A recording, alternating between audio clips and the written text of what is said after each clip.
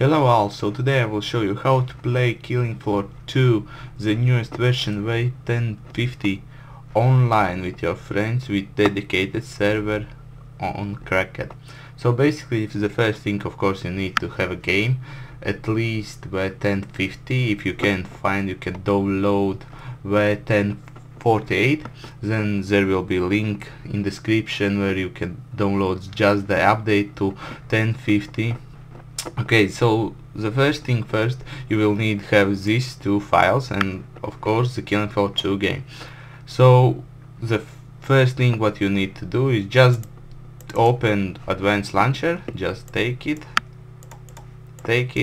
drop it in the main folder, then do the same with the server files, and voila, all you have done. Then just open Advanced Launcher.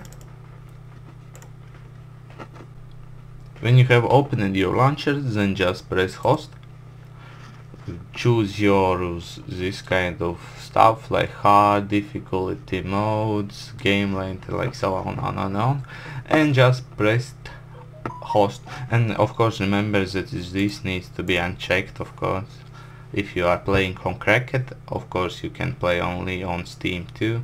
So, and enable the web admin, that really helps, because you can just come here on the Advanced Launcher, press just web admin and go to web admin, and then control all these settings from there, and that's all.